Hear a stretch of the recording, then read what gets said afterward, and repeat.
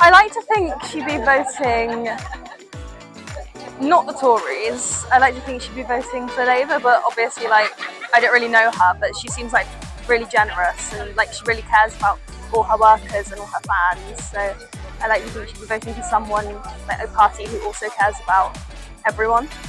I don't know, it's a really hard one because obviously I don't really know who she'd vote for. She wouldn't vote for the Conservatives, full stop. That's not going to happen. That wouldn't happen.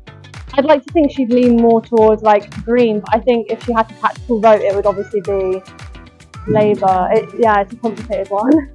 I think it would definitely be more left wing because she's very supportive of like everyone being happy and lovely, and I don't think she'd be very happy with the way the Conservatives have dealt with a lot of the issues in this country over the last 5 years, or forever.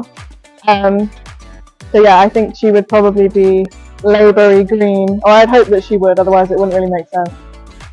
I'd like to say Labour, but I don't know. Yeah, I'm not entirely sure. Well, she doesn't really give off any political views. Like, I've never heard her. She likes to keep that separate from her music. So she likes people being happy, so I'm assuming she'd choose Labour. That's a very good question. I think she would probably vote for Plaid, because I think she would be a very much a patriotic person and want the voice of Wales to be in charge. I think she would probably vote Labour because she's left wing. I don't think she would vote like sort of Green. I think she'd be a Labour supporter. Just because they're the left wing ones, it's like the main left wing party. I feel like that's what she'd go for.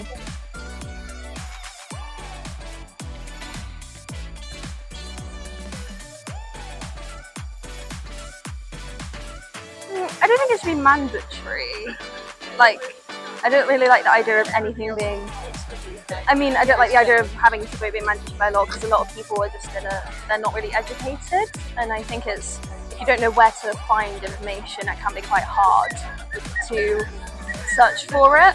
But I definitely think that you should like everyone should be encouraged to vote. I don't think it should be something that's enforced. I think it's hard. I think they'd have to regulate in a certain way. I think everyone should vote. But I know some people just they won't, or they won't get up. Like, especially with our generation, it's like I just want people to get up and go and vote. So maybe I'm kind of half and half. Yes, because I want people to do it, but then I know some people have problems. They find it difficult to. Like my sister really struggles. She just goes with my mum, and my mum helps her kind of thing. But yeah, I don't know.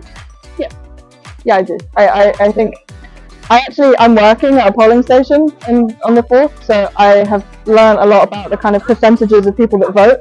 And it's way too low, and I think especially this year people need to keep going with it. So yeah, I do think it's mandatory. No, because I study politics for my degree, and by having the right to vote you also have the right not to vote as well. I think people should vote, but I don't think it should be mandatory because then it forces it's like a whole different matter.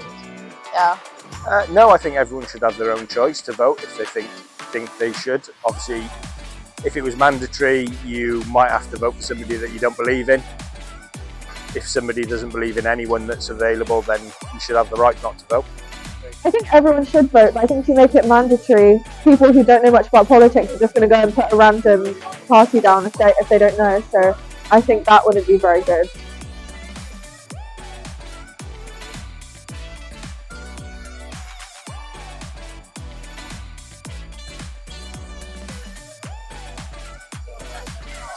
I think that the idea of volunteering in a position that can help a lot of people is a really nice thing, but I also don't think it should have to be mandatory for everyone, because obviously if you have to volunteer on the weekends, a lot of people who are 18 are still in school, and so they'll be going to school on the weekdays, and if they have to volunteer at a non-paid place at the weekends, they won't be able to get a paid job, and a lot of people have to get paid jobs to help them pay for uni or education.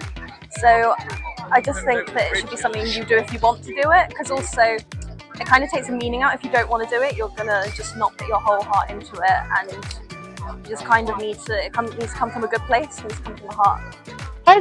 I don't agree with it. I think there needs to be exemptions in place. So I hate that, like, if they're a carer, then they still have to do it no matter what. Like, if someone's dependent on them, they shouldn't be forced to do it. If they're already volunteering or if they're going to uni, I don't think they should be forced. I don't agree with it. Like, I've got a brother in the army, but he's a lot older. He's been in it since he was 18, and it works for some people, but not for everyone. I just think the Conservatives are trying to control us in a pretty bad way, I think. It's strange because I don't think we ever had a problem with it before, so I think it's a bit unnecessary to bring it in, and like I think it would make it worse because people aren't interested in it, and the people that don't want to do it still won't want to do it, especially if you make them do it.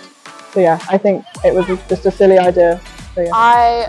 I don't particularly agree with it, because I think, again, it's conscription. You're forcing people to do service when I don't think, no, I'm not a fan of it.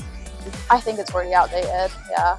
Because if, like, there's loads of people who, like, willingly choose to go into service anyway, so I don't think forcing kids and saying that they should take a year out of uni to go and, like, do stuff, I think it's stupid. Yeah, I don't think that really works with our current society. I think it's very, it's a bit of an ancient thought, really. I don't think that's something that should be brought in at all. I don't like it, I don't agree with it. I don't think it's going to get pushed through, I don't think it's actually going to happen. I think most people my age don't really agree with the wars that we do have and the wars that our governments get into, so I don't think anyone's going to be particularly excited to be a part of that.